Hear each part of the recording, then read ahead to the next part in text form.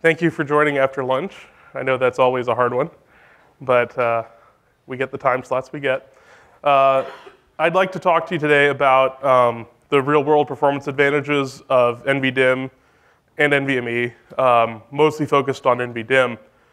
And I'm doing that by using an OpenZFS file server as the ecosystem we're looking at things in.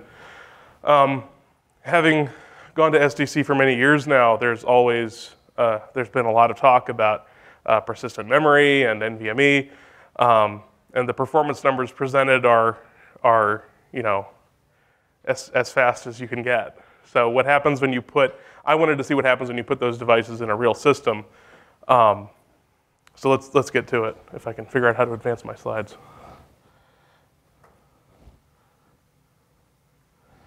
Okay, hopefully that will work from now on. So to start out with, I'm going to do what I just said I didn't like very much and walk you through some a device performance survey of flash and persistent memory devices, mostly flash devices, but some different technologies. And I'm going to start by saying what aspect of performance I think matters most when you're looking at strictly flash and persistent memory devices. I don't know if you all will agree with me, but I'll tell you what I think. And then we'll get into the real-world example using persistent memory and flash devices as a SLOG device in an OpenZFS file server. I will explain what that means. If you have no idea what an SLOG device is, we'll walk through just some fundamentals of how OpenZFS works. And then we'll go into a SLOG type performance survey with the persistent memory and flash devices. Oh, it worked, okay. So I think that synchronous rate latency is really the key when you're comparing flash devices and persistent memory devices to each other. I think it really shows the differences between the different technologies very well, and we're going to look at some of those results.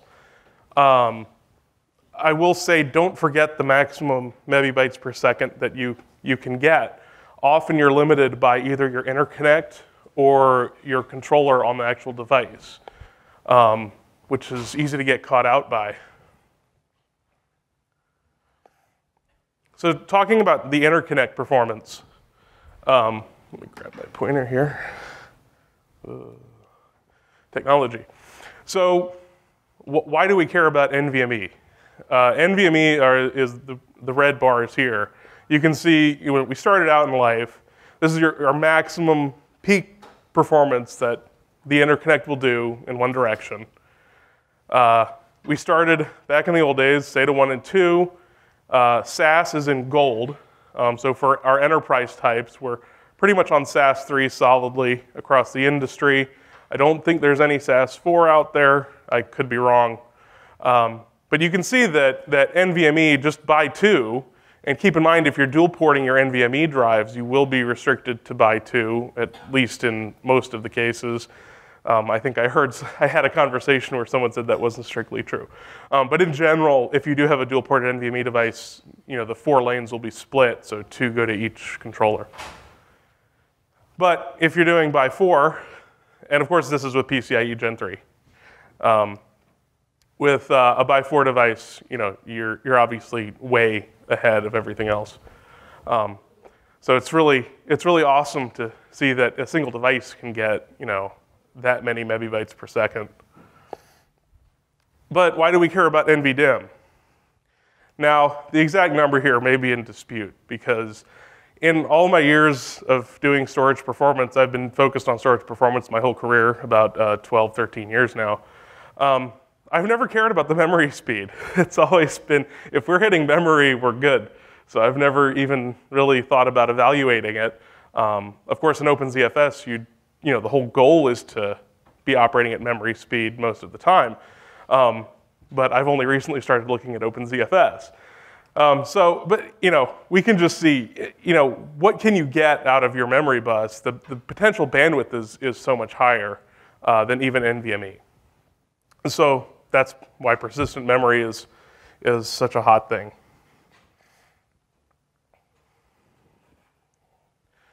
So let's jump back to what I was talking about before we got into sidetracked on interconnects. Why do I think synchronous write performance is a key differentiator? I think it boils down to the usual thing where you can have something fast, safe, and cheap. Oh no, you can't. You can pick two of those things in most cases. So do you want to be fast and safe, or fast and cheap, or, well, safe and cheap? I guess that's good too. In general, in Flash devices that you use, if you are fast and safe, then usually there's some power fail-safe cache, usually just super caps. Generally, that's the differentiator between enterprise devices and consumer devices. And even prosumer and enterprise, that gets a little bit murky.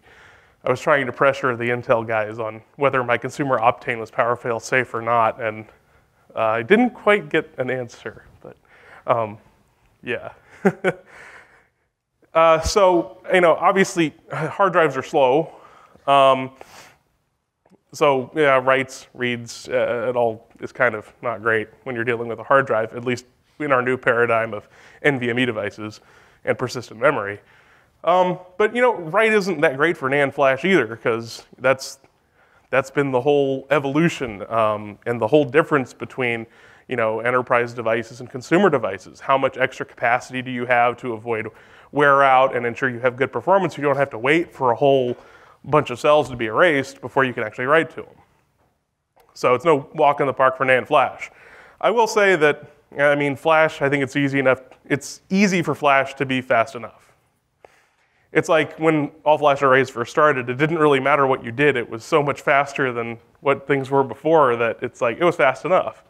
But now that we have new devices, we have like Optane, 3D crosspoint technology, we have NVMe coming in, now there's more differentiation between all-flash arrays. A basic all-flash array now may not be fast enough for you. It's the same with the device layer. And so, like I said, usually you're limited by your controller or your interconnect for your single flash devices, unless you're using NVMe. So I decided when I started at iXsystems almost a year ago now, I started buying. I moved to Tennessee, so I had a little bit more money than where I used to live. So I started buying devices gratuitously off Newegg. And some of my coworkers joined in on this. And because we're a big FreeBSD shop, there actually is a benchmark that's sort of been improved. And it's not actually that old, but the disk info command, if you use -W and S, it'll actually do a really quick single-threaded synchronous write test. The intent there is to actually test the suitability of a device for an OpenZFS SLOG device. So that sort of led to this whole presentation. So as I bought more devices, as other people bought more devices, as our company bought more devices, and we brought them in, the first thing we did was we ran this quick test. Now, it's not incredibly scientific. Different hosts were used. They weren't really normalized. It is a quick test, and the devices did range from new to very well aged. But despite this, we have some cool numbers to work with and work up the stack. So let's start with hard drive-based storage. So we know it's slow, but whatever. It's served us well for all these years, and with ZFS, actually, there's a pretty good case for using hard drives still. So I looked at two 7.2K hard drives. One is just a consumer laptop hard drive, 2.5 inch. The other is a 10 terabyte, again consumer, but an HGSD helium drive. And the other one was a cool thing. I got a laptop off eBay and it had a 500 gig hybrid hard drive, so an SSHD. So briefly, these were, I guess, considered a good idea. I think they're sort of fading out of existence. But they have a small amount of flash in them. And the idea was at least you could acknowledge some writes pretty quickly because they're safe. And I don't know how safe they really are. But also you could cache hot reads. Now, Intel's doing the same thing with their Optane devices now, or they're trying to push that. So this isn't a totally lost concept, but that is with discrete devices. So anyway, if we look at the two lines down here, the blue line and the red line, these are the two just basic hard drives. And we're looking at the ops per second, so higher is better, And we're looking at what happens to performance as we scale up I/O size from 512 bytes, 1K, and then up by powers of 2 up to 8 megs. So we can see that our basic hard drives, my cheap laptop hard drive is well down in about 60, is that 60 ops per second? Yeah, it's around 60 ops per second. The large new modern one is around 100, 120 ops per second or so here at the peak with smaller I/O sizes. And there are a few wobbles in there. The real surprise to me was that when we look at the hybrid hard drive, we're up here at 1,000 ops per second. So that's actually equating to about 1 millisecond for these small I/O sizes in this part of the curve. So that's actually really good latency, as we'll see in the next slide. But the pure hard drives are in the tens of milliseconds, 10 to 30 milliseconds for these synchronous writes. Again, single-threaded synchronous writes is all we're looking at here. So let's keep the red line, which is going to change colors, but it's the 10 terabyte hard drive, and let's keep our SSHD, just because it's a weird device. And 1 millisecond latency, it's still an order of magnitude better than those hard drives for this test. So next, let's step up to the consumer SATA SSD level. I had 3 of these that I chose from, a Crucial MX300, 500 gigs, Team Lite, which was, I think, 2 for like 35 bucks on Newegg. So a very inexpensive, small 120 gig drive. And a 500 gig Mushkin reactor, which I bought for my L2 ARC and my FreeNAS Mini at home. So consumer SATA SSDs are also around 1 millisecond. So we can see they're hovering around the same as that hybrid hard drive, which is now the red line right here that's dotted. So we can see here that they're about the same.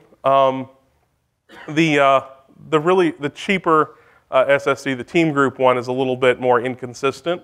Again, it's a very short test, so with more conditioning that may have gone away. But we can see it's about on par with the other one, and for some reason the Mushkin drive was lagging behind a little bit. But we're all in the same region. We're 1 order of magnitude higher than the hard drives, the pure hard drives. So these are great. We need to remember they may not be power fail safe.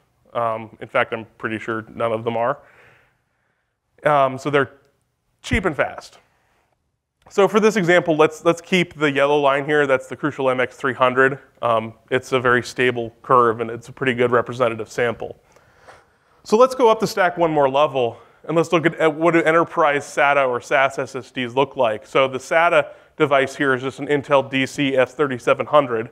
This is where we get into the well-aged category. This drive has been on for about 4 years, but the endurance actually is pretty good, according to the Intel tool and the smart stats. So it's been sitting around doing nothing for most of its life. So that's the green line right here. So we can see that even though it's an enterprise SATA SSD, it's still around 1 millisecond in the smaller I/O size region.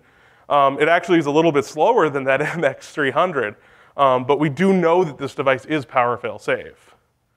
So if we unplug it with no warning, we're not going to lose data that's actually been acknowledged. That's guaranteed to us.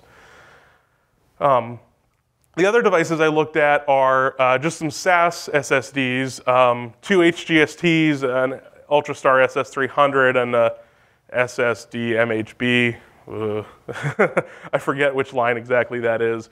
But one's 400, one's 100. The 100 gig one is a high endurance. The 400 gig one is a lower endurance. And I also dug up an old STEC Zeus IOPS drive, which is actually just DRAM and an old 6 gig SAS with a 6 gig SAS controller in front of it with, I assume it's capacitors to keep it safe. So it can dump to flash if it loses power. But it's sort of like the first NVDIMM just with SAS.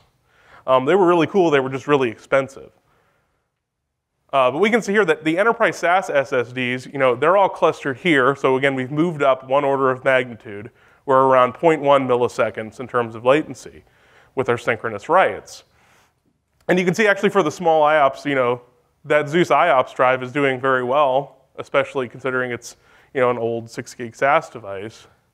But we can see it does fall off as we get into more of a bandwidth workload. So it does get limited by the interconnect. And the other drives just sort of fall off as well. So let's keep the 400 gig HGST SS300. That one sort of has a nice balanced curve. So what's our next stop? Our next stop is the world of NVMe. So unfortunately, I only had two 960 EVOs kicking around. All my pros were in use, and I didn't feel like destroying all the data on them. But we can see here that at least for these devices, and I really would have loved to test a Pro. I just did not have a Pro, and all of my other NVMe SSDs were just busy. I could not extract them. So, you know, hey, if you install FreeBSD, send me your numbers, and I'll update the charts. But you can see that they're actually in the same realm as the normal SATA Flash, which this surprised me. I thought, you know, maybe they'd be a little bit better. They weren't, and there actually was a difference between the 500 gig and the 250 gig. The 500 gig drive was actually slower than the smaller drive. So maybe it has more extra space, or who knows, maybe there shouldn't be a controller difference, so I really can't explain that. But you can see they're in the same realm, they're in the same SATA Flash realm, even though they are NVMe devices, but they are consumer devices. So next step, with some very exciting devices here, the sort of prosumer and enterprise NVMe realm. Really just one enterprise, the 1.6 terabyte Samsung PM1725A. You see that, and I've seen that in a couple presentations here at SDC. But also an HGST SN150. That was pretty well used, but that's a PCIe form factor. I believe the SSD 750 Intel is as well. That was run by a coworker in another continent, so I never saw that device. But you can see here we haven't quite jumped up another order of magnitude for the small I/O sizes, at least transactional stuff. You know, but we're doing fairly well. We are at where are we? So we're at around 20 to 30 microseconds there. That's equating here to about 80,000 ops, 60 to 80,000 ops or so, if I had to guess. So that's pretty cool. We can see that there are some differentiations here in the mid I/O sizes. There's a few wobbles going on.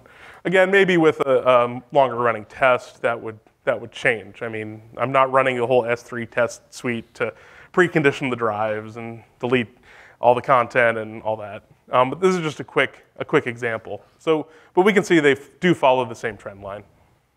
So let's walk forward with the Intel 750. Now, I have a fondness in my heart for Optane devices, and despite the Intel logo on the back of my shirt, I'm not paid to say that. I just think they're really cool. So the first Optane devices that I'm aware that Intel released were the 16 gig and the 32 gig M.2 Optane devices. And for the price, I thought, wow, that's going to be a really good SLOG device because we don't need a lot of capacity, and it should be very fast and should have high endurance. And we can see here that even though these devices cost in the order of $100 and change, we can see the latency for small I/Os is absolutely fantastic. It's the same as our prosumer and enterprise NVMe Flash devices. So we're ranging from, you know, tens of microseconds up here, almost 100,000 ops per second synchronous writes. But they do have bandwidth limits, and as you roll up your I/O size, we can see they fall through the entire spectrum of devices all the way down. The small one it matches the hard drive right there, that HGST Helium drive. So it's very interesting. Like, you know, Optane is, you know, with these small Optane devices with one or two chips on them, you know, you're hitting, it's either a controller limit or it's actually the chip. I don't know the architecture of it, but you're hitting basically a controller limit for the device. So that's why you see this line peel off so quickly. And you do get more out of the 32 gig versus the 16 gig Optane. So it's very interesting. It's a device that spans all of the latency, the whole IOPS range, depending on your I/O size. So it's pretty cool. Now newer Optane devices released, and my wallet cried out for help, but I couldn't help but buy them. So I got 118 gig, the Optane 800p, that's an M.2 form factor, and also a 480 gig Optane 900p. I wish I had the 905p, but that's like as much as a mortgage payment, at least in Tennessee. So I don't have that one yet. But that one, the 900p, is actually a PCIe form factor device. And you can see here that if we look at the 118 gig, which is the yellow line here, we can see it follows the same curve as the other M.2 devices, but it certainly is a little bit more favorable. And the latency, again, is very good up here. Instead of falling out, you can see the difference down here is not that big. We're comparing against the pink dotted line right here versus that yellow line. So again, even though it's 120 gigs and it's a lot better, it's a marginal bump, but the price is also very low. Now the 480 gig Optane has tons of chips.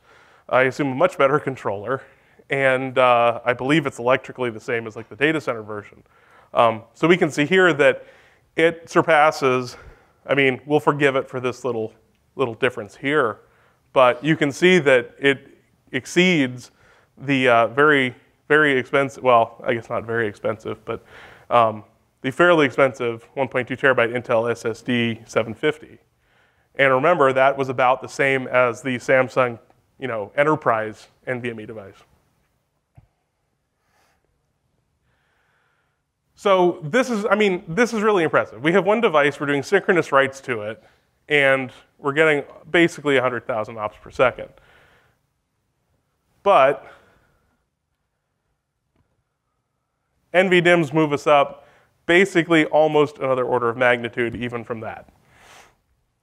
We're talking 2.5 microsecond latencies and 400,000 ops per second.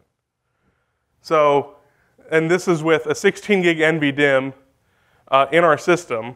Now, every write sent to this device is actually being mirrored to another controller over PCIe interconnect before it gets acknowledged. And we're still here. So I need to power off one of my other controllers and run this test again. I've been running tests too hard and fast to actually stop and power off one of my controllers. But even with mirrored writes, this is what we're seeing. And we're also using the NVDIMM device not as memory, but we're actually using it as, we have a shim layer that sort of treats it as an actual like disk device, disk-ish device. So even with all that considered, it's still beating everything. So that's really cool to see. So that's the survey of single device performance. You didn't come here for that. You could do that yourself. But I did it for you, and I have a lot of Flash devices to prove it. So let's talk about a more real-world example using these devices as a SLOG, which is what this benchmark was intended to assess the, whether it would be a good fit or not. So for those of you not familiar with OpenZFS, I'm going to go over a quick overview. So we have our FreeBSD plus OpenZFS server here, which is one of the products we sell. Inside of the server, we have the front end, so NIC or HBA, where data comes in from. We have system memory, a portion of which is used for ARC. And then we have a bunch of disks. So these are just 7.2K hard drives in my case. Those are the data VDEVs. That's where all the data resides when it's considered safe and it's protected by RAID and checksums and all that good stuff. And so those are in a Z pool. So just a storage pool, ZFS storage pool. And then we also have some SLOG VDEVs and some L2 ARC VDEVs. So we'll get into all those. But let's take a look at ARC. ARC is the adaptive replacement cache in ZFS. It's a global system-wide cache that is composed of main memory. And a storage appliance, usually almost all the memory in the system, goes into this cache. It's shared by all the pools that are on a system. And it's used to store or cache. Now, it's not a read cache. It's adaptive replacement cache, not read cache. That's an important distinction. So actually, all incoming data goes to the ARC first. And then also your hottest data and your metadata, to what extent it can, will be placed in ARC. So it can be serviced with the fastest speed possible. And the ARC actually balances its usage as cache between most frequently used data and most recently used data. So it's a fairly smart cache. So now let's talk about the L2 ARC. If we just talked about the ARC, let's talk about L2 ARC. Now, you'll see it's in a much different place. So L2 ARC, your level 2 adaptive replacement cache, actually resides on one or more storage devices. And those devices are in the pool. So these devices will only service IOs going to a single pool. Usually, these devices are flash devices, usually read intensive. Obviously, the data has to be written there, but the idea is it's written there once and then read back many times. Let's see, what else did I want to say here? So this caches the warm data and metadata, if there is any, that doesn't fit in ARC. So stuff doesn't really get directly evicted to ARC, but stuff does get moved to L2 ARC. So if you have a lot of active data, some will reside in ARC, and then some will be pushed out to L2 ARC if it's read a lot.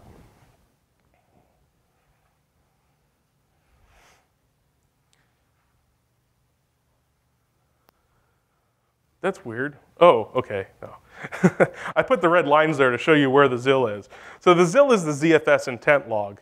So it's sort of like a journal. By default, the ZIL actually resides on the data disks in the pool. It just round robins using different VDEVs inside of the pool. What this does is it's used to quickly store synchronous write operations onto persistent storage so you can acknowledge them. So you can just, all the data sits in, well, we'll go through exactly what that means later with a diagram. It's hard to explain in words. So the client requests, if incoming data comes in, the client request can be acknowledged if it's a synchronous write once the data is logged to ZIL, because that's on persistent storage. From this, the data is later written into the pool from main memory via transaction group. So we'll see a demonstration, an animation of that in a few slides here. The last thing I want to talk about is the SLOG, SLOG, whatever you want to call it. That's actually a separate ZFS intent log, SLOG. Mr. Dexter has done a lot of explanation of this, and I pulled from some of his materials on the iXsystems webpage, because it's a very hairy subject that confuses people. It is confusing even for me. I'm fairly new to OpenZFS.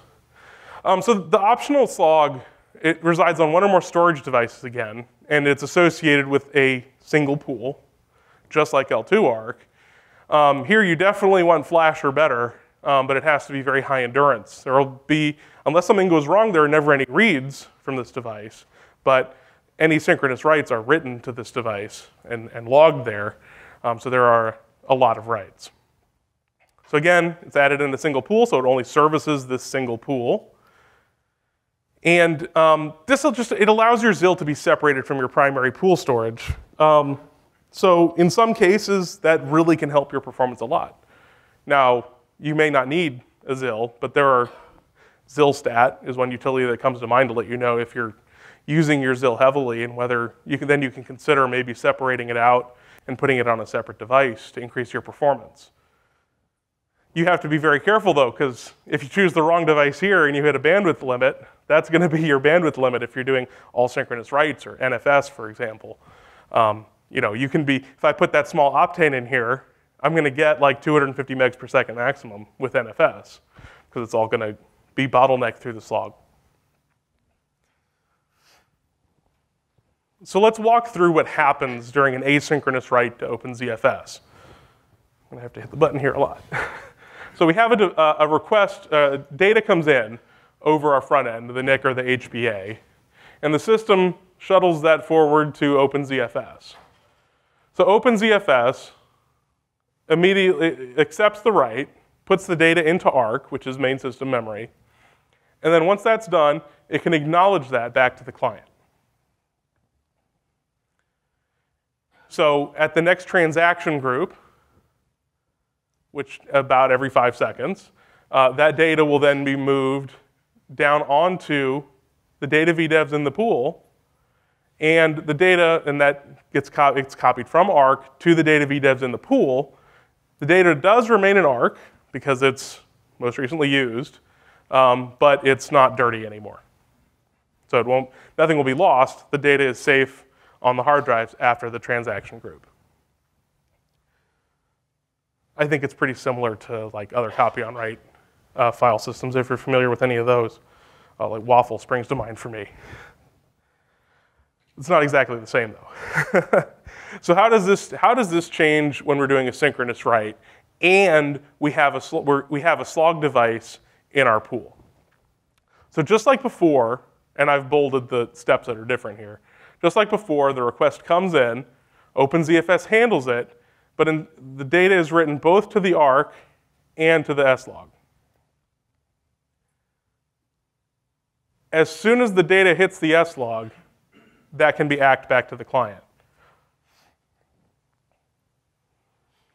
So at the next transaction group, that data will be moved from ARC, copied from ARC, down to the data VDEVs in the pool. So now your data resides both in ARC and on the pool, the actual hard drives, the persistent storage. And it is technically in the SLOG. But once the transaction group happens, we don't care anymore, and that'll be overwritten at a later date. So the data comes from ARC. We never read from the SLOG. The SLOG is only used if there was a power fail event, and then we had to replay that log to restore the pool to the state that was acknowledged to the clients.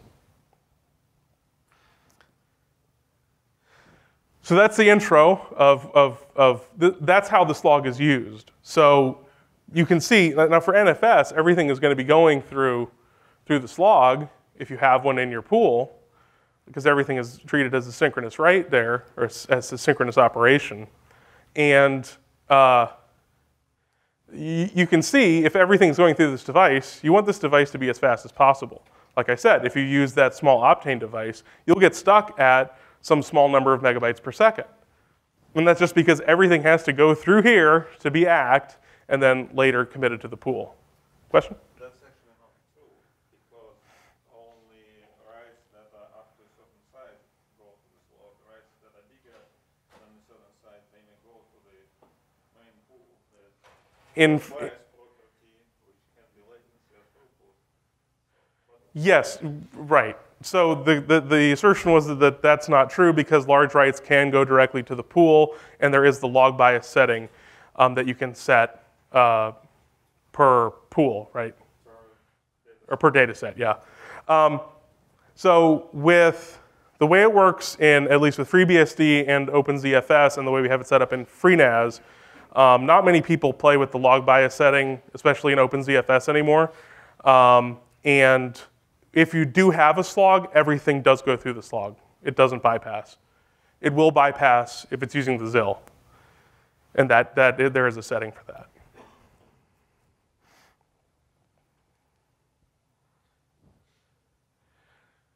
So let's take a look at some real data here. So what I'm doing, I'm actually using iSCSI for this testing because then I can actually set whether I can set sync always to make everything go through the SLOG, or I can set sync standard and then the SLOG will just not be used. In this case, I'm running through some worst case scenarios here basically. We're doing random 4K write against 8 LUNs, and I'm scaling up thread count. So each of these dots is an additional amount of threads per LUN. So our baseline here, where we have the best performance, is this blue line right here. So that's with sync standard. So we're not using a SLOG. We're not going through the ZIL here. That's our best performance. You can see we're getting 4250 or 42500 ops or so at the peak with that thread count. So the next run I did is with, well, let's start from the bottom actually, so we can go up in order of increasing speed. So I took one of the SSDs that I believe we looked at earlier, the SSD 800 MHB, or at least one of the distant relatives of one of them. So that's a single SAS NAND flash device that we're using, as our SLOG. So we can see here that that device simply can't service all these ops, so we do get bottlenecked. now that we're sync always, so all of our I/O has to go through the SLOG. So we hit this limit. Now, if you recall the charts from earlier, we saw that the Zeus RAM device for small I/Os, like 4K I/Os, was a little bit faster than this HGST enterprise SAS device. So if we use the Zeus RAM instead for our SLOG, we can see that's we do get a little bit more performance out of that. Now, obviously, we would be bandwidth limited with the Zeus RAM because it's only a 6 gig SAS device. But for a transactional workload, that's actually not too much of a concern, although I'd have to do the math to see if it was. I don't think it was. Now, I said you can use one or more devices for your SLOG. So I said, okay, now I wouldn't recommend doing this, but I took these two devices and just threw them both in as SLOG devices for that pool. Now, you probably don't want to use disparate devices, but just for the sake of the example, that's what I had on hand, so that's what I did. We can see using both of those devices, so we'll round robin between them, we were able to actually service more I/O. Let's see, what did we get up to there? That's almost 30,000. But we're still well short of where we're not using the SLOG. So enter NVDIMM. And again, like I said, in this scenario, we are actually mirroring all the writes to the other NVDIMM and the other controller before we acknowledge anything back to the other system so it can acknowledge the client that requested the write. But you can see we're not hitting the knee of the curve really early here. We're actually following the same exact shape. Now, we have increased the latency a little bit, so that has pushed our ops a bit lower for each thread count. But certainly, the NVDIMM performance is much more favorable than any of these SAS Flash devices. So again, it's a worst case scenario. You're not often going to be doing all 4K random writes. And with iSCSI, you may or may not decide to change the sync setting at all. But this just gives us a nice comparison point of, with NVDIMM, we see a totally different shape of that curve. And it matches what we get when we're not even using the SLOG.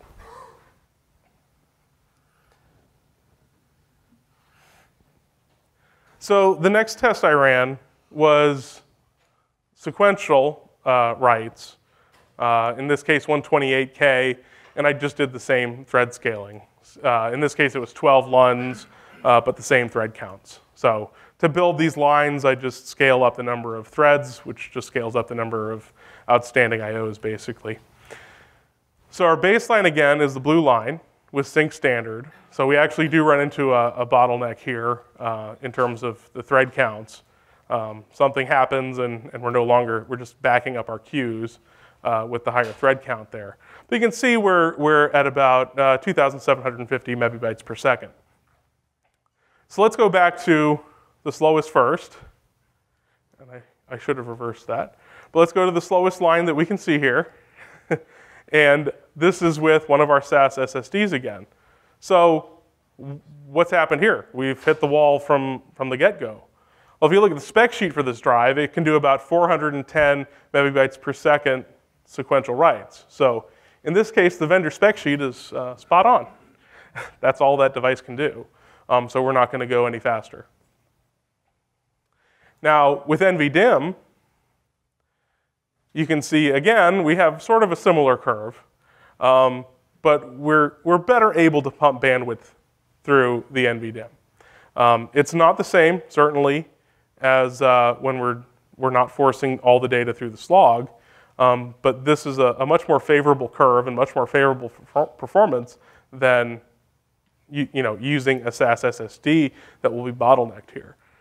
Now, like we saw before, you could add more SAS SSDs and you get up to that point, but then you're paying for a lot of SAS SSDs and you're taking up your drive bays.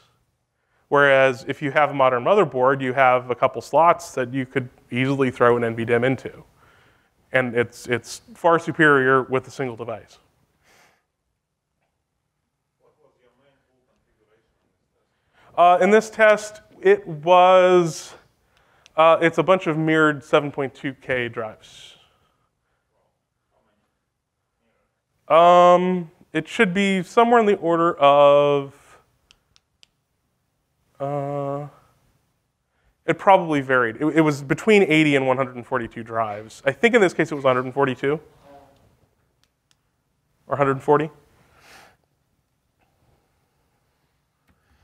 I know that's sort of interesting information. I'm just trying not to focus on, you know, what I tested. I'm not trying to sell that product here.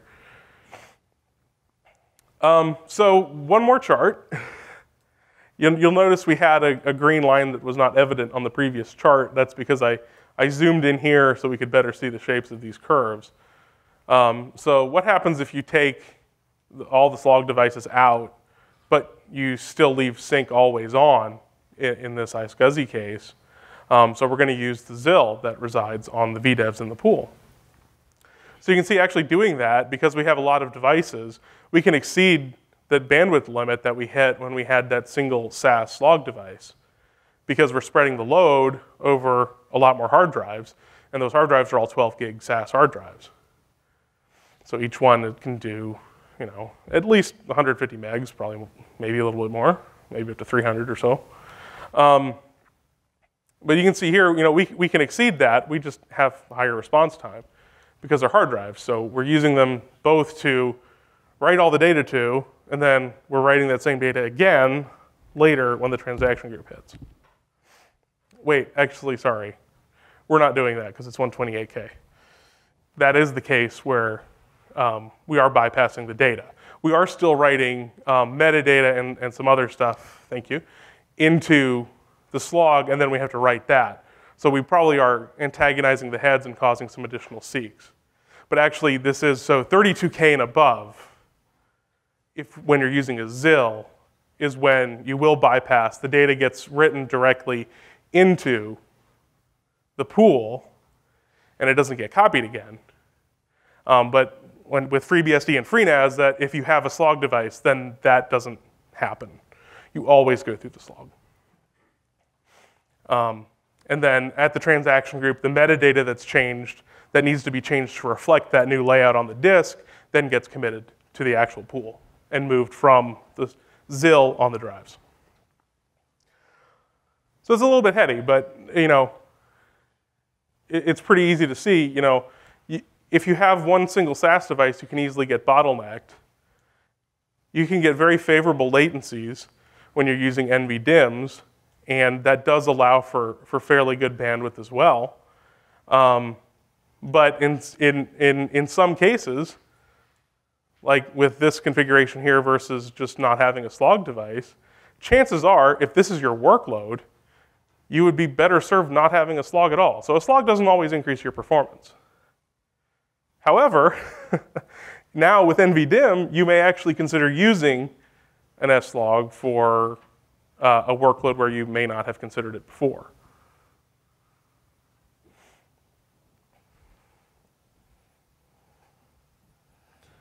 So that's all I had. I want to just thank iXsystems for making this talk possible. I spent a good bit of time and some very limited availability equipment to run some of these tests. I got my Twitter, GitHub, and email up there. So thank you, everyone.